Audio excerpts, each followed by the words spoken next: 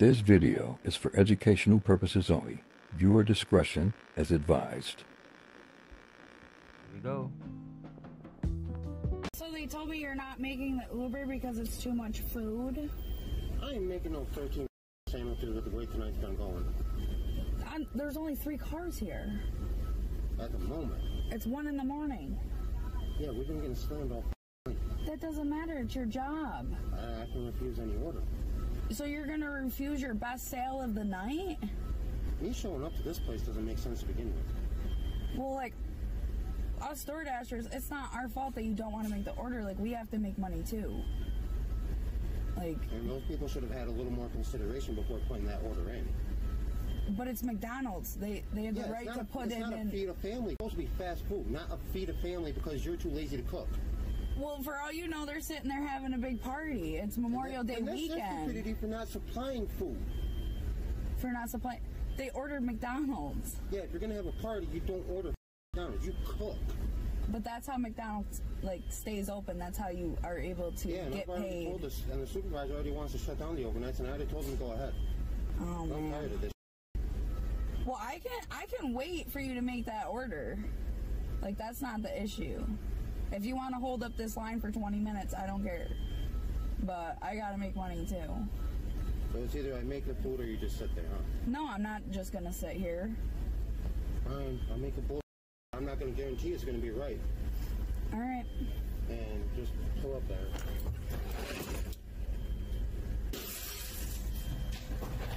And you just smashed a window?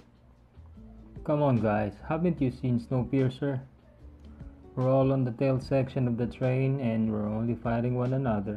You know what needs to be talked about more is how hard it is to get up and go to your job when you are awake. When you see through this whole system and you know how everything operates and you know why it operates and you know who benefits from the entire system, when you know all of that and you see through it, it is so difficult to get up and go to your normal routine job and pretend like everything's fine, to pay your car registration, to pay your taxes, to participate in society like a normal person without saying anything, without talking to anybody, because you're going to be labeled as crazy. It's really, really exhausting because money is printed out of thin air and we know why wars are started. We know who benefits from them, and knowing all of that, yet we still have to wake up and pretend and go to work and clock in and do our job like we don't know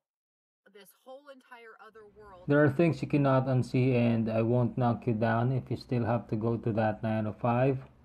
But use what you learned to navigate better through all this. You're not alone, and our time will come.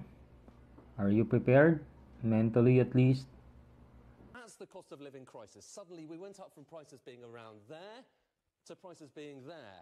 And you don't really see that in this data, okay? Because inflation is really just measuring the difference between that and that. And if you look at those two lines, you're talking about a 2.3% change. That's the number we're talking about today. But for a lot of people, it's not about that. It's about the difference between this and that. And when you look at the difference between this and that, that's 20%. And I think that's the dichotomy here between these inflation numbers where it looks normal and this, which is really not normal at all. If the taxes we're paying are being used righteously, I wouldn't mind, but something inside me is telling us that it's not. And you can feel it too, right?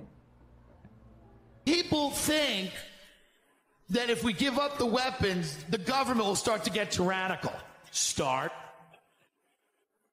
They'll start. What do you think the government would do if we didn't have the weapons? Let's think of it. Let's brainstorm. Do you think potentially government might start spying on everybody, listening to their phone calls and reading their emails? Do you think possibly the government might totally suspend habeas corpus and say that they could decide that you were an enemy combatant and lock you up in prison and not charge you with a crime and keep you there indefinitely and torture you? You think the government would start doing that? You think the government would start taking whistleblowers and locking them in little boxes and making them go insane when they've said things like the military is slaughtering civilians and the NSA is acting without congressional authority to just wiretap everybody?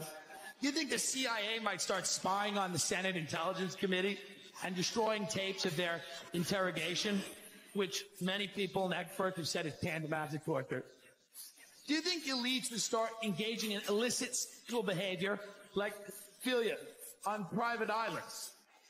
And that if that ever came to light, they might potentially murder the person who was about to testify, even though he was in a maximum security prison in New York City. Do you think they would get us into endless wars without any explanation? Do you think they would murder journalists? Do you think they would do all those things if we gave up the guns? Because we got an arsenal of guns.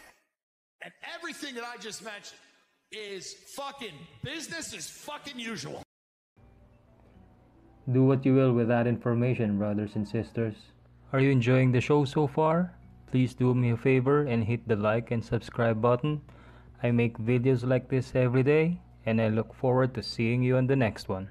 The Super Bowl theory. On Sunday, this will prove if it's really true. So there's a Super Bowl theory going around where in the middle of the season, the NFL releases a logo of the Super Bowl based on like, when it's being thrown and like all the settings and that. And they choose two colors of the Super Bowl. So past 2 years, they've been correct. And they're saying this year, it might predict it again.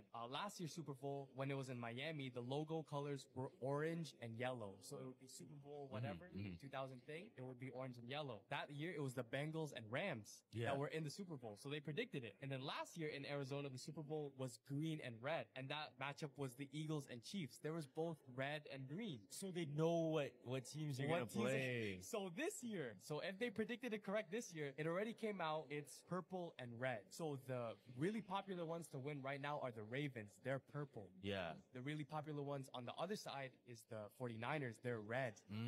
So imagine if this shit happens 3 times in a row. So that's the tell. Yeah, that's the tell. The mid-season low. It took a while before people accepted the fact that pro wrestling is scripted, but now it's like there was never a doubt about its legitimacy. Have you seen the Brady roast? They're telling it to you little bit little.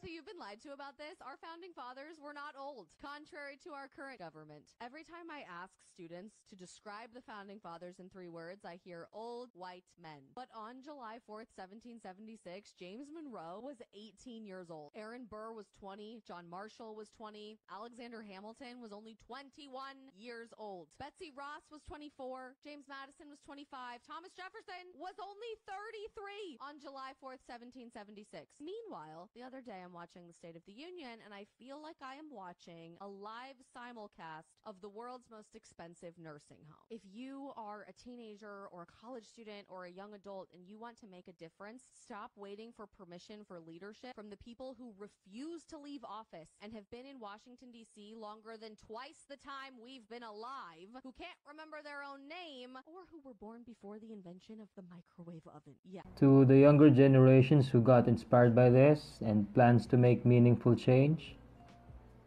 there are people supporting you. Time will come and you will get to meet us.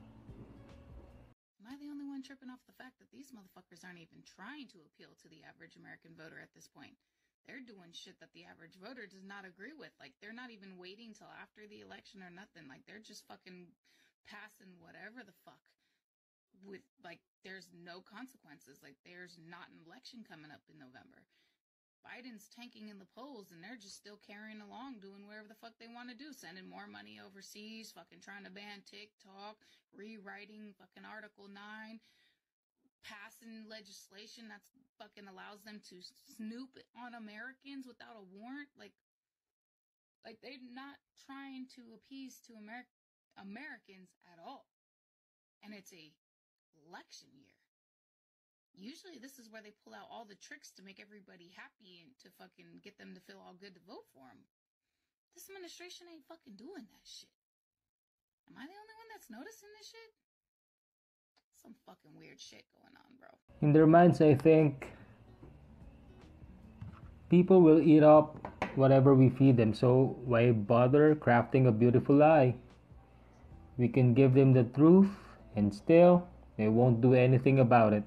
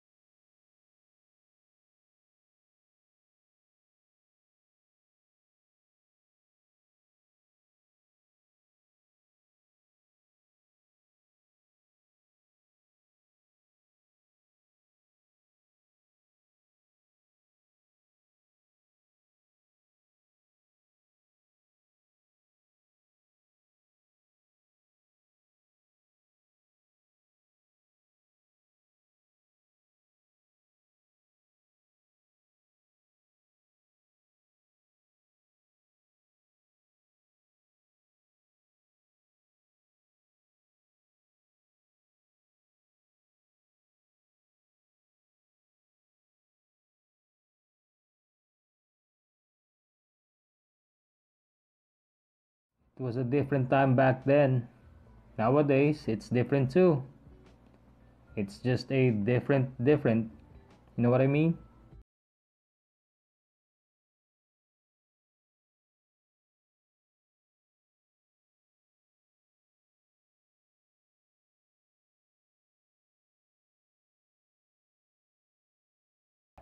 I bet it's those darn cows. No. 712? Sure. Is it 1210? 1210. 1209? Yeah, you're close. No, 925.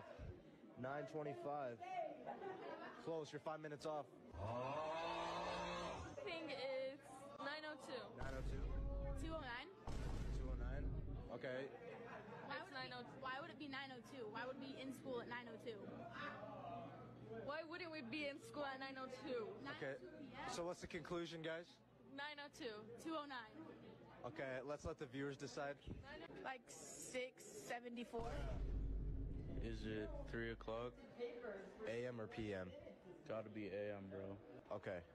That televisions emit X-rays. This is fascinating. You can go into Google and type in "do televisions emit X-rays" and see what you come up with, and you will get a big positive yes. Now that's interesting because remember, when you go to get an X-ray, what do? They have like make you wear a whole suit.